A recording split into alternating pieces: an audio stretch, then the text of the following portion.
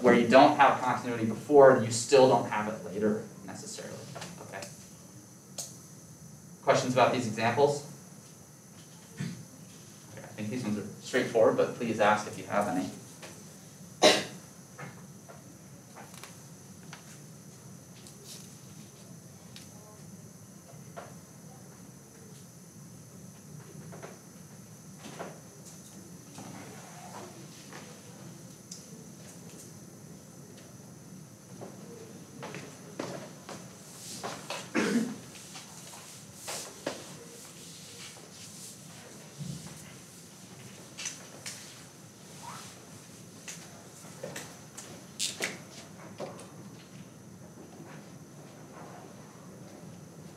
So here's a theorem. This is box 8 theorem. So this theorem is going to essentially tell you something about composition and being able to pass limits from outside a composition of functions into a composition of functions. So passing limits through compositions.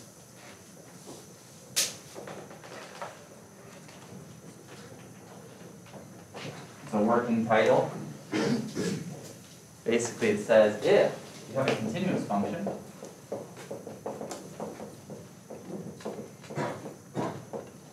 at A, so think about what that means. You can plug in A to the function f and you get a number. Also, if you take the limit of f as x goes to A, it exists and you get the same number as when you just plugged it in. Okay. If you have this, and the limit as x goes to b of some other function g of x is A, then what can we say about this? Limit as x goes to b of f of g of x.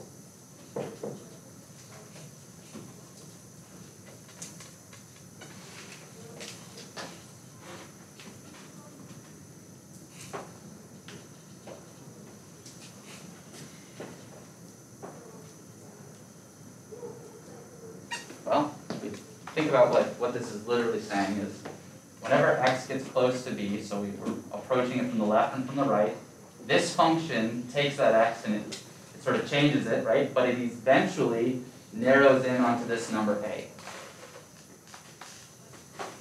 Okay? What's this saying? This is saying, well, we're going to take x close to b, just like we were here.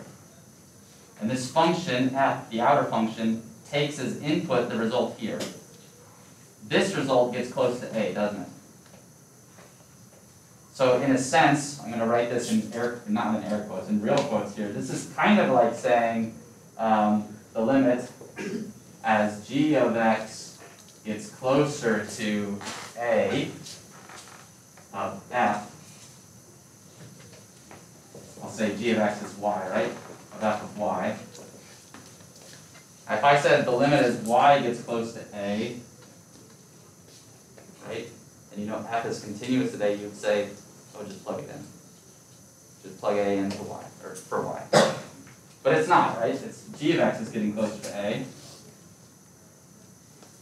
So what we're saying here, I think, is well understood, that we can just plug this in. We can just plug in f of A.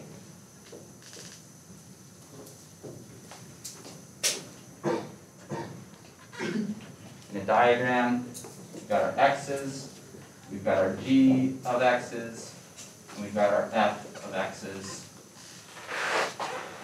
We take x, we send something close to b. Our function g gets really close to A. And then our function f, which is continuous at A, when we're taking the limit as this thing gets close to A, eventually just gets close to f of a. This is handoff procedure and the limiting process as we go across this side, across the board here.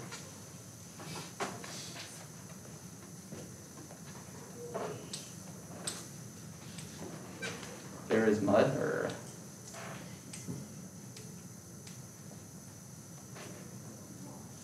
maybe I could give an example.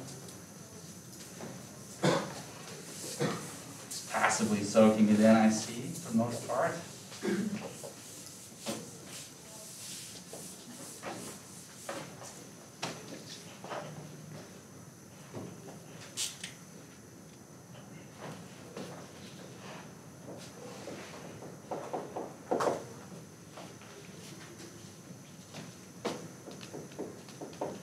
We had this before, f of x, x squared plus 1. That's continuous everywhere. It's just a parabola. G of x, let's take something simple here. Let's just do x minus 1.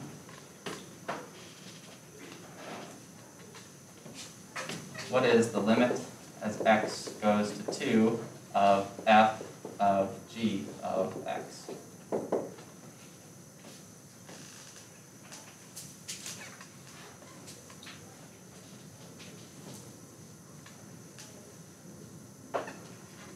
And what this says is if this is continuous, and we can determine what the limit of x going to 2 of g is, then we can just plug that in. So we don't have to multiply things out. We don't have to plug this into that and just multiply it all out and figure it out. We could do that. It might be a little harder. What does g of x get closer to? What does x minus 1 get close to as x gets close to 2?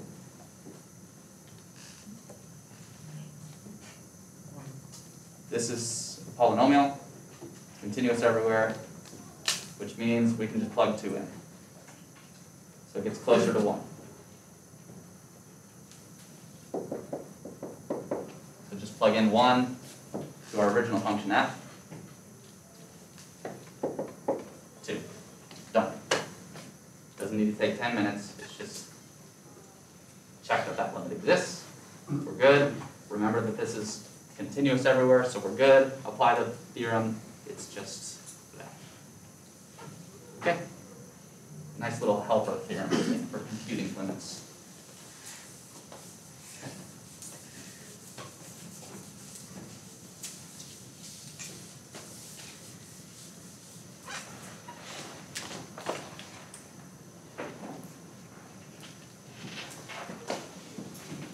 This one's box 9 theorem.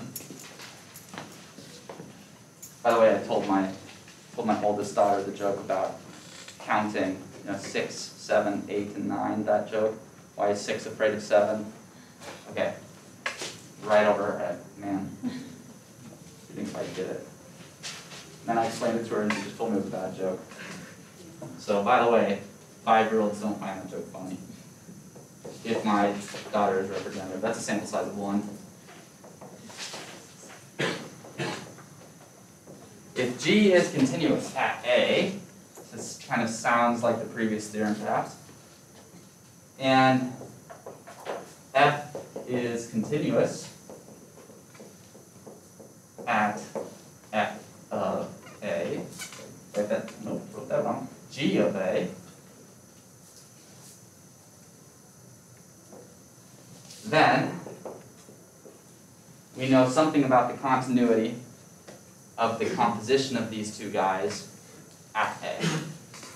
So then we know that F composed with G of X is continuous at A.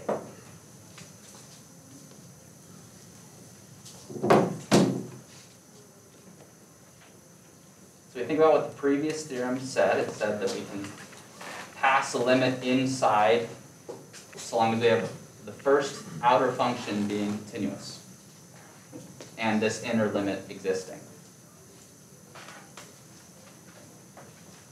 If that inner function is always continuous at some you know, if it's continuous on some interval, well then, so long as the outer one is continuous at that output of the previous, then we certainly can pass the limit in, and we can certainly find all these limits via this previous theorem. Okay? So this is like the practical how to compute these things, and this is the theoretical statement. Generally speaking, when you have two functions composed together, what you need for the composition, which again is just f, with g of x as its input, the output of g becomes the input for f. The continuity of this guy is guaranteed if you know that this inner function is continuous on some interval, and then the output of that interval is also where this thing is continuous. So long as those sort of inputs and outputs match up, you're okay with continuity.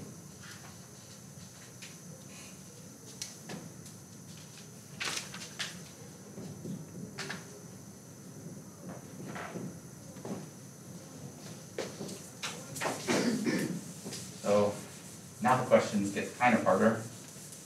Because to cook up examples of this that are not trivial, well, things get a little more complicated. So the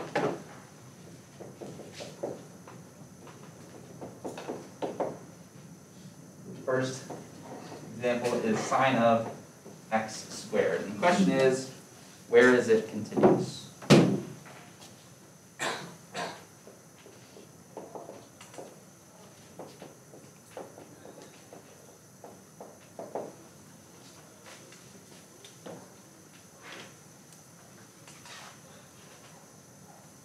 Look back at the theorem. Here, we consider maybe what's our inner function.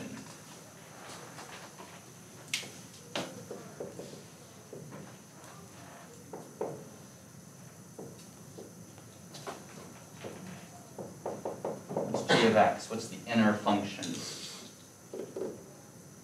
What function was plugged into the other one? X squared. Yes, thank you. And what was the other one we plugged it into? It was the outer function sine, right? Imagine if in this one you replaced every x with this entire function, which is just that, well then you get this.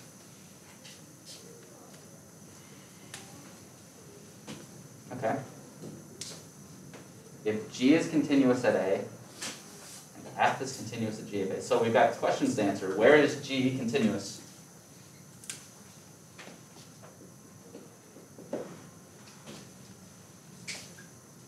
It's continuous everywhere. Polynomial. Sine of x is going to be accepting this thing. This thing can only output 0 or positive numbers. Right? So f, the next one, has to be continuous at the outputs of the previous one. This one only outputs non-negatives, 0 or positives. Is sine continuous at all of those? Yeah, sine's continuous everywhere as well.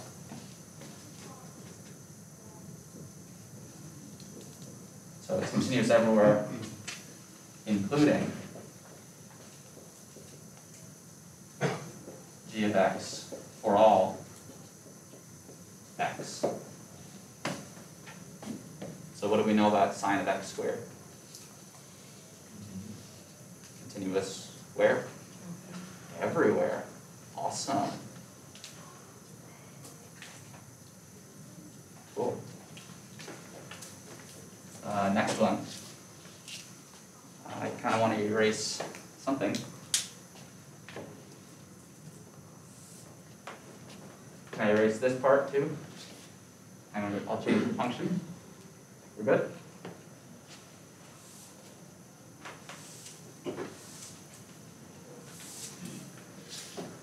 Okay, the next one is natural log of 1 plus cosine of x. Where is h continuous? Oh boy. So what's our inner function? What's our outer function? I guess I didn't need these right justified before, so I'll left justify them now.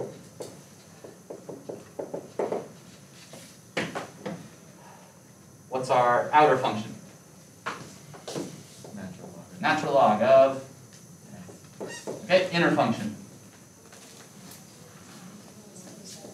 Very good. Okay, continuous, where, continuous, where, natural log of x. Where's it continuous?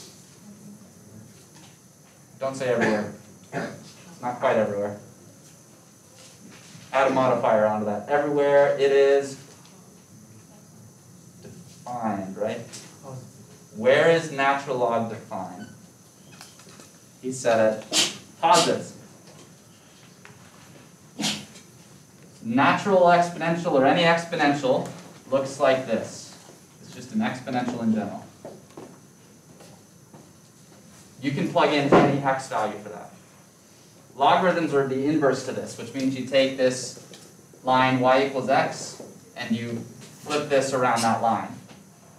Which means this negative axis here becomes this negative axis here, which means our function comes up this axis like this, mirrors this kind of like that. That's a log. So when you try to plug in a negative value for a logarithm, you don't get anything. It's not defined there. It's only defined for positive numbers. It's not even defined for 0. Okay, so this is definitely continuous for x bigger than 0. It's undefined everywhere else. 1 plus cosine x. Is it continuous everywhere? Do we have to pare things down? What's the deal with this one? Well, this made our short list earlier. That's trig, right? That's just a trig function.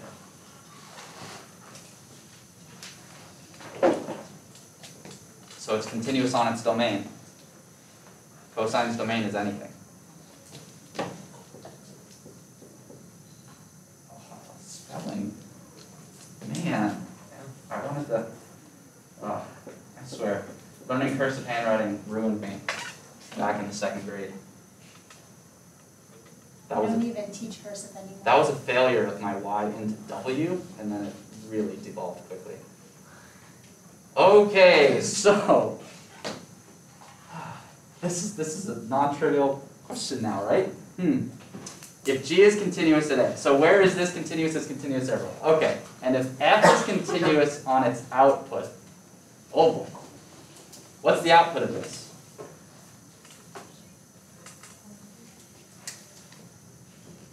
So plug in any x to cosine of x. What can you possibly get out of here?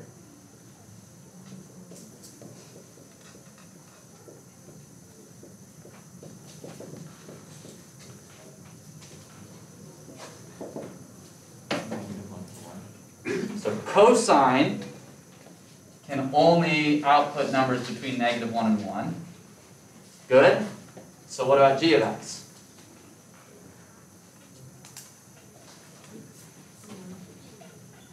We take all of these numbers and we shift them up by 1.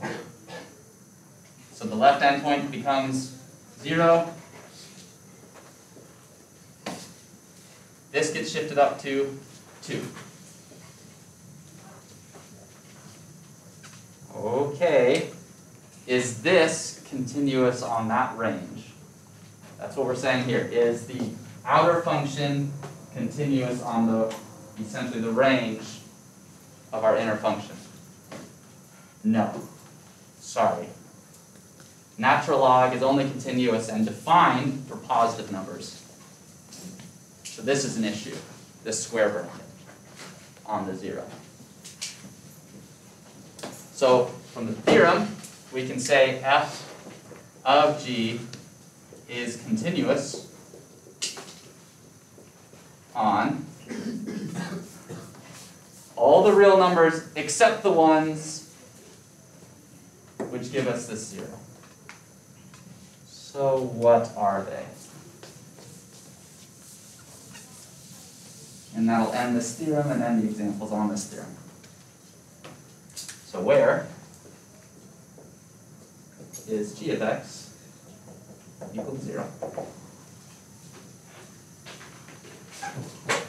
G of x is 1 plus cosine of x.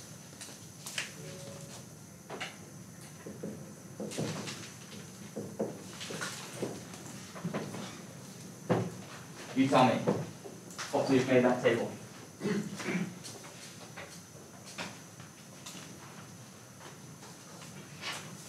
I'll take one example from each column, and then I'll be satisfied.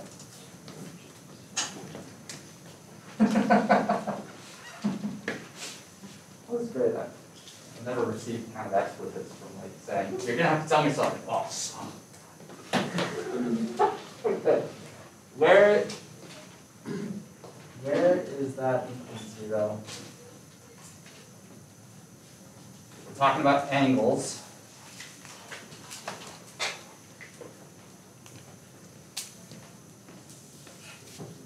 So I'll give you a really quick, like here's the big help. Cosine is the x-coordinate, so think about the angles that give us cosine equal to -1. There's your huge help. Somebody from this column. Give me one angle. 3 of these are like higher chances that I look at you and make eye contact and you give me a number.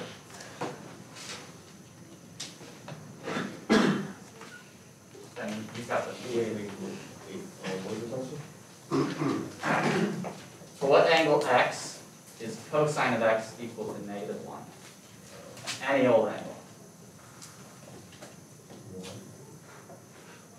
Nope. 1 times something I agree with. No. So think about angles, think about the cosine. If I pick some angle and I look at this coordinate, this is actually the cosine of that angle, and this is the sine of the angle. So we got to create an angle that kind of swings around, maybe over there, right? What angle does that? You can use degrees or radians. 180 radians or degrees? Oh, thank you. Okay. I got a little concerned. So we could have x equal to pi radians. Great. Another angle. Did you say something? No? Did you say something? 2 pi. 2 pi. 2 pi. Unfortunately, that's this angle. Cosine is 1. Okay? Try again. 3 pi. Ooh. That's this angle. And that's right. Next column. First guess. Do I need to ask somebody else in the column? No, they don't want to. More expletives. Okay. This is very positive. These are optimistic columns. Okay, next rows, columns, however. 7 pi, okay, now that we've got this pattern going where it's just like an odd multiple of pi, no more positive angles. Yes? 3 pi over 2. 3 pi over 2. 3 pi over 2 is like, we take this unit circle, and I would say pi over 2. So that means you take pi and you divide it into 2. So this is 1 pi over 2, this is 2 pi over 2, so we need to keep going. This is 3 pi over 2. Unfortunately, that does not have the correct x coordinates. That's 0 and -1.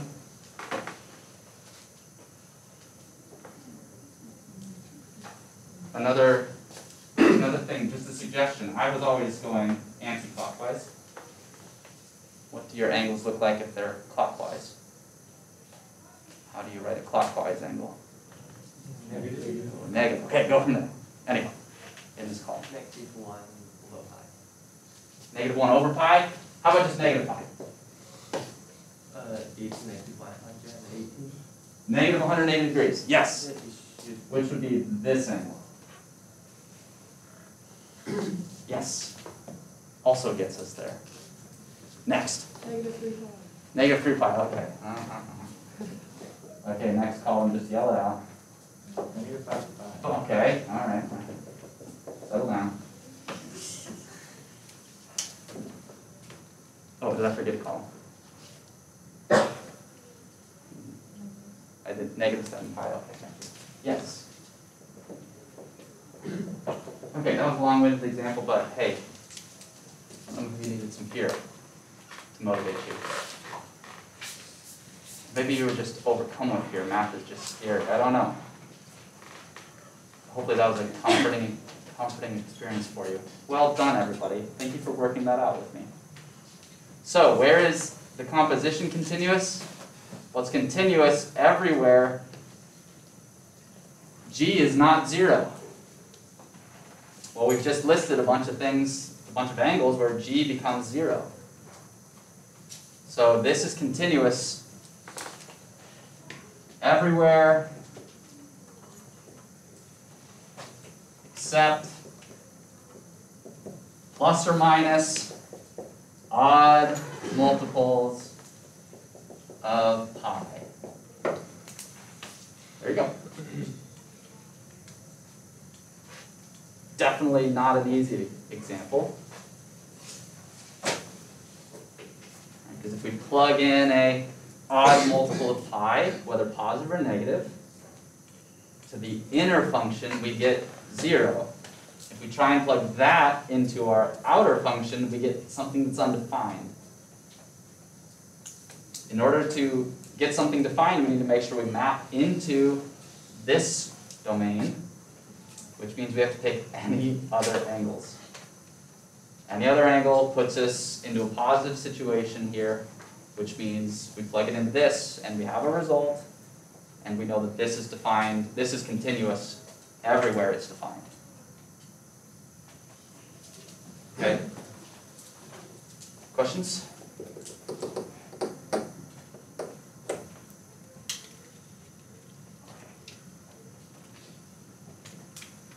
Okay, this brings me to 1227 and the intermediate value theorem.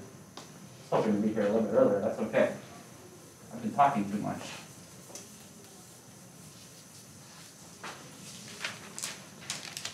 I'm going to erase this board too, if that's okay. Speak now, or...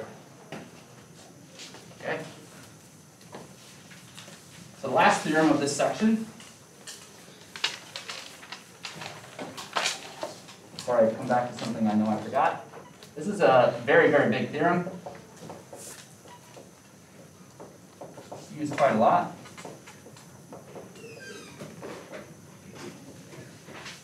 Sometimes abbreviated IVT, intermediate value theorem.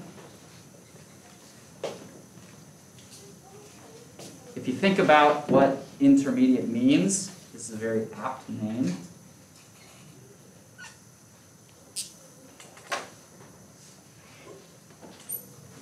So let me first motivate it with just a quick graph.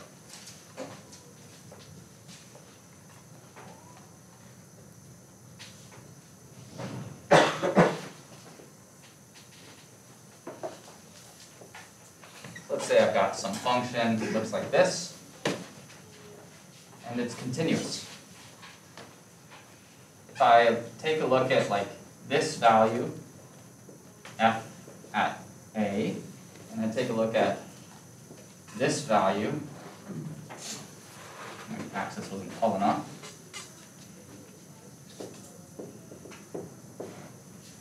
The intermediate value theorem says for a continuous function, if you have some interval here, so some minimum value, some upper value, if you have a continuous function, then picking any value in between, there's definitely some input that gives you that. And so if I erase this and just put back the points, and I said, hey, does our function ever cross this line? And I said it's continuous. That would mean that you would have to be able to connect this point to this point in a continuous way, and you would eventually, try as you might, try to avoid this thing, you would have to eventually cross this line in order to get there. If your function's not continuous, then you just cross it and then replace that crossing with a hole, right? But if it's continuous, you have to cross that line. That's the IVT. Okay, so in words, suppose that f is continuous.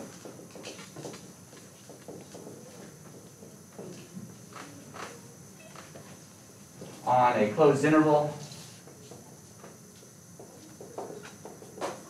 So in this one, we're going to have to make sure, I said we wouldn't have to worry about this too much, but it does pop up from time to time.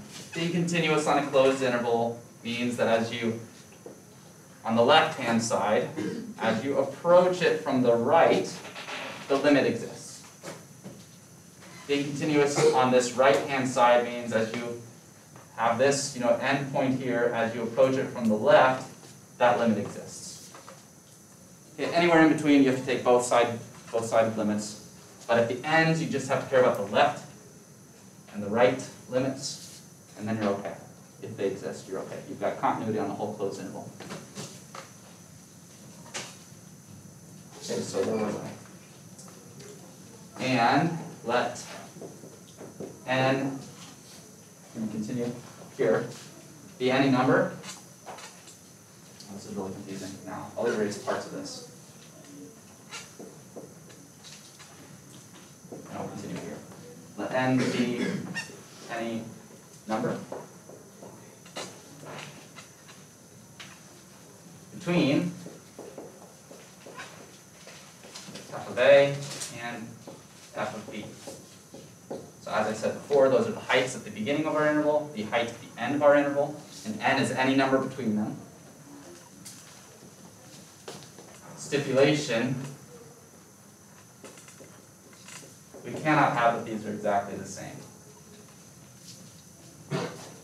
It's really not very interesting. If they're the same, then we can't pick anything except the thing. And of course it takes a value. It takes the value there and there. So it's kind of not even an interesting thing. So the punchline is, then there exists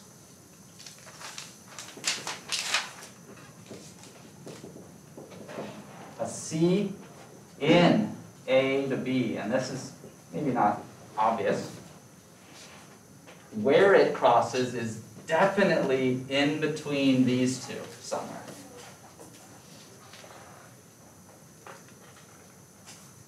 It certainly crosses in between them. Why does it have to cross in between them? Think about that while I write this. Where f of c equals n.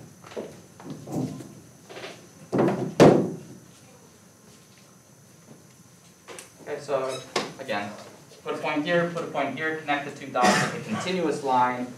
It has to cross any given height that you choose in between these two. It has to.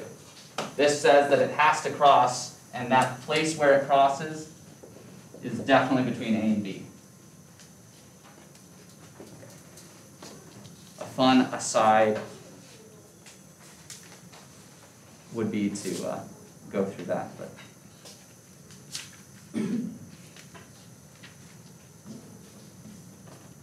okay. Intuitively, that makes sense to everybody? Yeah? Okay.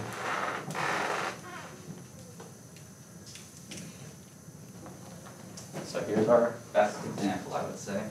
At least the best example as defined by the authors, Stewart, Clegg, and Watson. Let's let our function be some crazy polynomial, 4x cubed minus 6x squared plus 3x minus 2. Show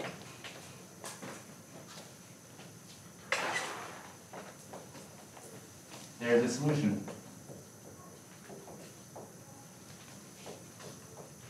So we say we've got a function, which is this polynomial, set it equal to 0, show that there's a solution.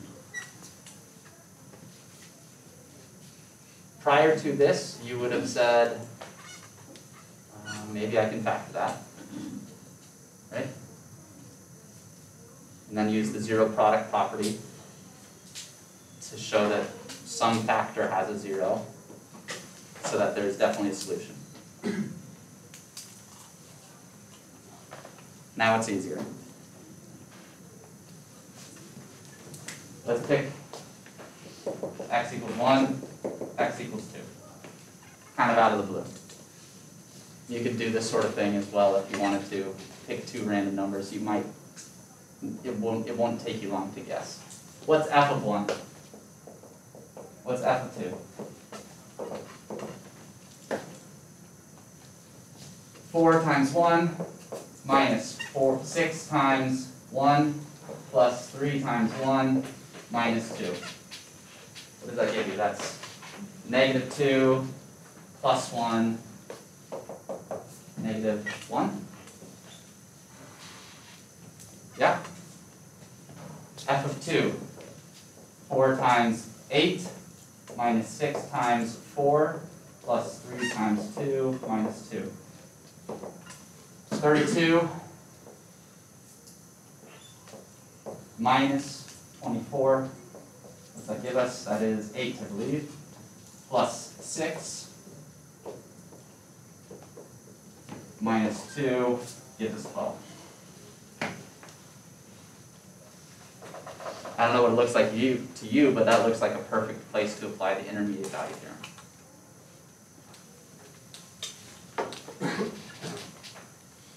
In fact, right now you know there's a solution. And you could give me a very good estimate for where it is.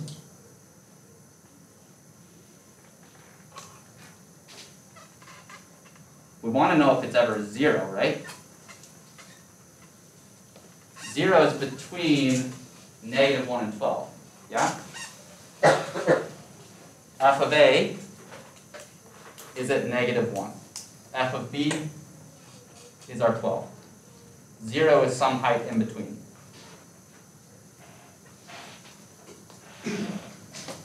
Is this continuous? Yeah, it's polynomial, continuous everywhere. So we're connecting, here's 1, we're connecting negative 1, here's 2 to 12. Connecting these 2 points. Will it ever cross this horizontal line? It's continuous, so it does, and moreover, it crosses somewhere in between 1 and 2. So just the existence of some 0 is trivial with the intermediate value theorem. And what's better is an approximation method can be found here.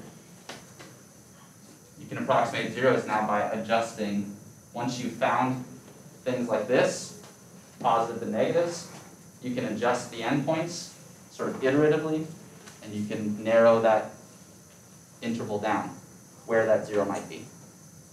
So now you know how to program a computer, how to find zeros pretty quickly.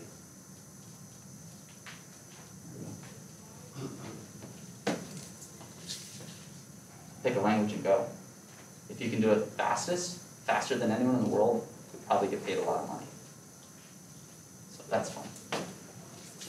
Well, that can buy you fun things, I should say. Well, that's it for 2.5. We've got about 15 minutes left. So now I need to talk to you about one thing that I forgot, and these are types of discontinuities. I was talking with a student in office hours, and it was apparent that they sort of intuitively grabbed onto what these discontinuity types are, but I just wanted to take a minute to talk about them because I didn't. And ready? So, types of discontinuities.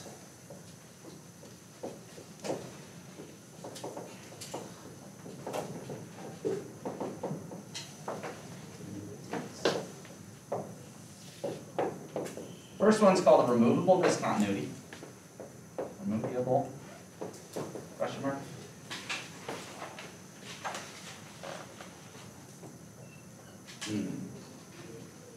I suppose it's in the book somewhere, but that's no fun. We're going to leave it like this. Removable. A removable discontinuity as a graph looks like this. You take any old function, and it has just a little hole in it missing. Okay, so that's one type of graphical removable discontinuity. The other kind would be where it still has that hole, but the defined somewhere above or below it. Okay, so there's two types. So 1A is undefined at the hole, and the second kind is defined above or below the hole. Why are these called removable?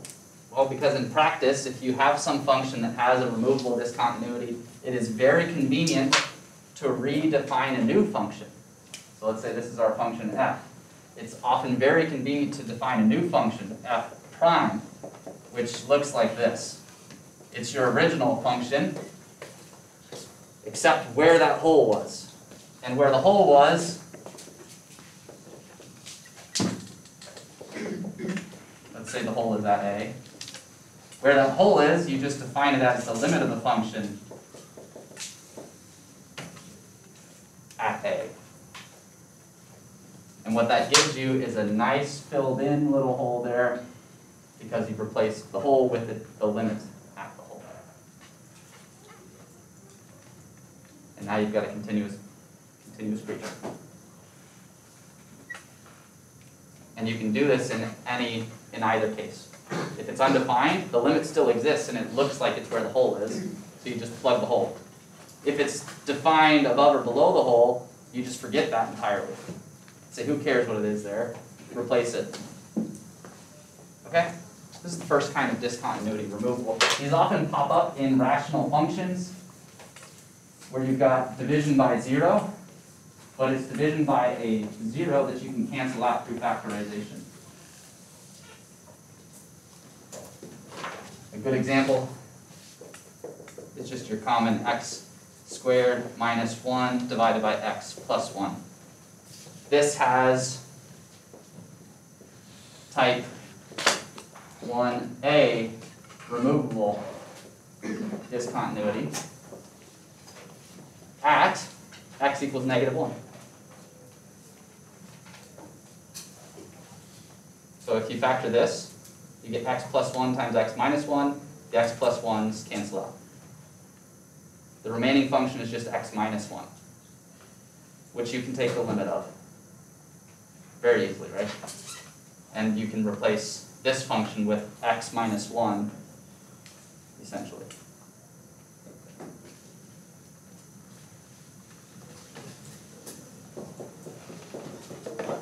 Okay, so they often come up from rationals. That's the point. The other kind is a jump. In your homework, there's this wonderful example of tolls. And between a certain time period, I'll go with like 2 a.m. to 6 a.m.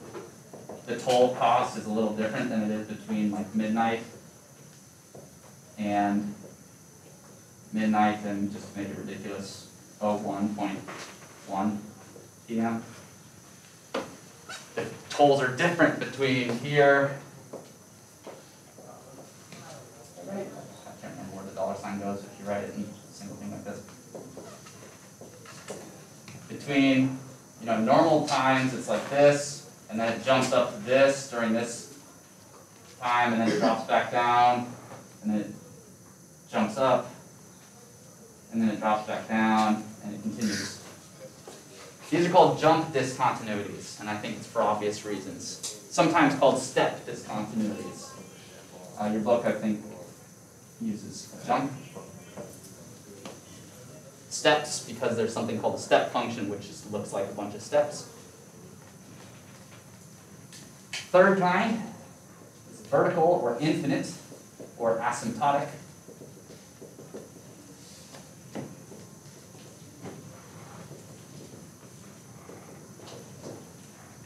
These guys, before we graphed 1 over x, this one has a very good example of a vertical infinite discontinuity.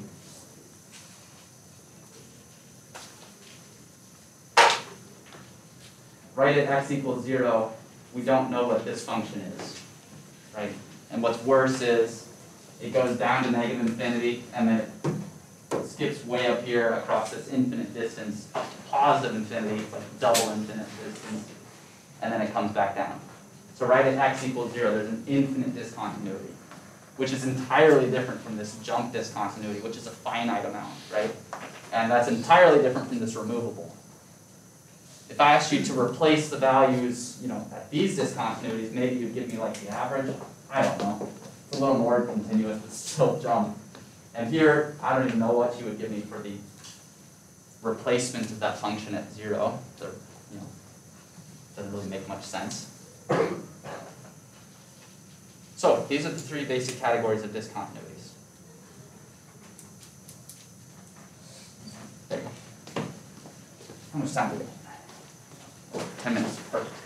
So we're going to hop into 2.6, unless there's questions.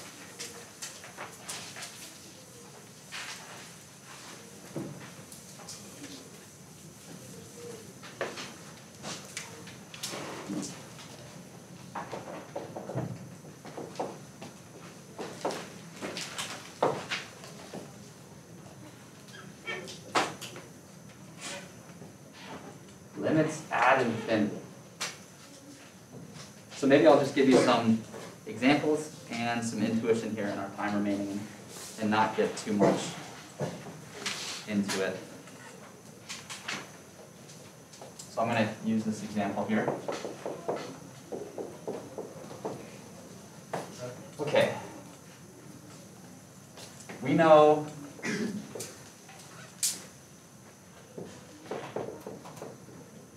that this means x approaches or gets closer to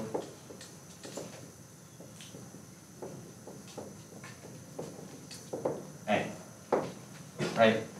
We've seen the tables of numbers where we get closer and closer to the value of a. If a was 0, then we're doing 0.01, 0.001, 0.0001, etc. In this section, we look at what the idea is for these things.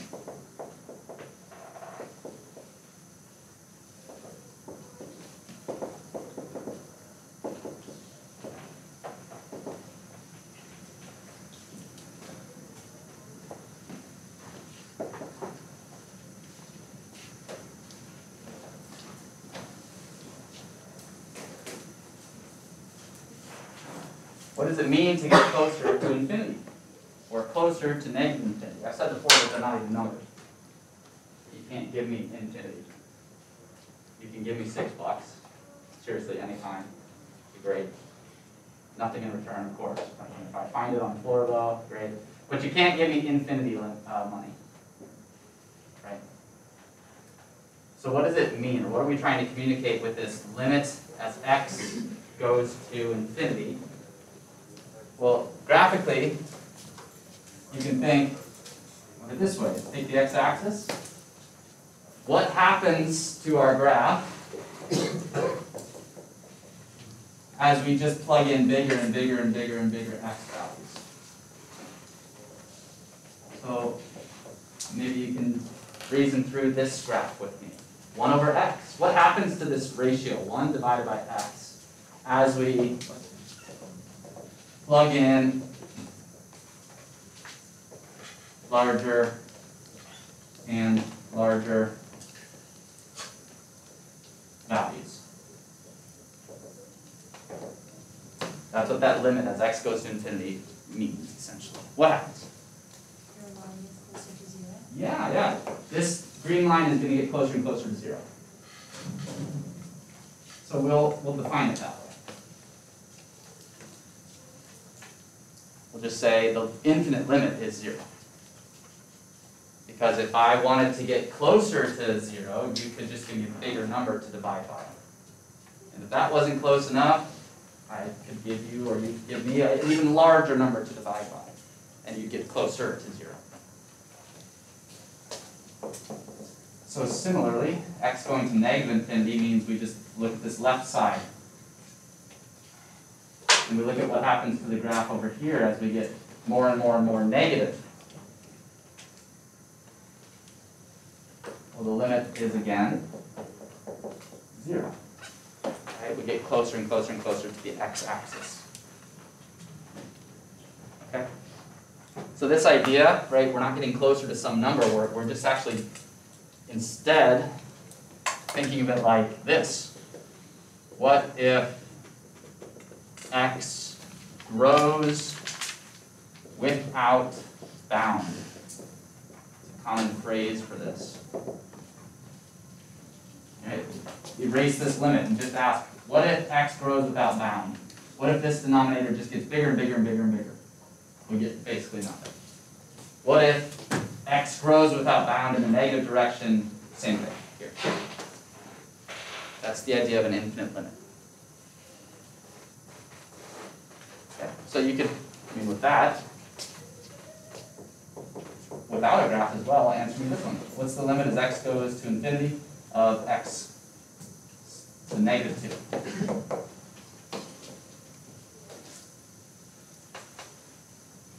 Think about what that means. You said, aha, nice try, Mr. Love. That's the same thing as 1 over x squared. You didn't trick me. I know my power rules. I just forgot to write the fraction sign the first time. That's why I wrote negative 2. Sorry. Wasn't trying to confuse you. So what happens as x gets bigger and bigger and bigger? Same. That's not. This one actually gets closer to 0 faster. Okay.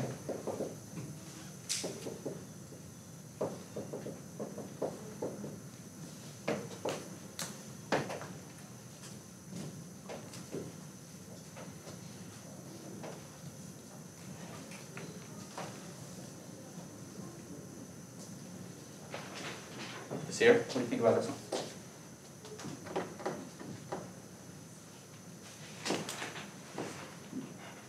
You looked like it was just too easy for you in the previous one, so I pointed you out. Wow. What sense are you asking? This one?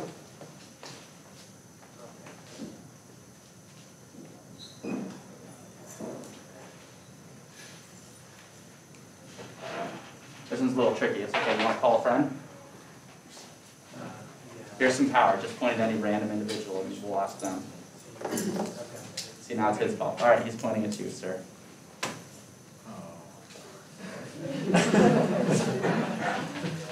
This is composition of teachers asking questions. Do I have like 2 minutes? No, it doesn't take that long. What can you tell me about sine and what it can output? Anything in between -1 and 1. Okay, so this is kind of fixed. It's small numbers only. I'm going to divide small numbers only by ridiculously large numbers. Oh, so this gets smaller. Right, closer and closer to what? Yeah. That sort of reasoning is kind of just how you do infinite limits. Okay, there's some tricks that I'll get into next time to rearrange things, to determine them in a more like algebraic way, but that's the basic idea. You just kind of think about it. Okay? I will see you Wednesday. Have a great time. As a preview, our test is coming up. Okay? So look at the calendar. When is it again? I can't find The calendar is on Blackboard. it. -1. And the calendar says next week, Wednesday. No, sorry.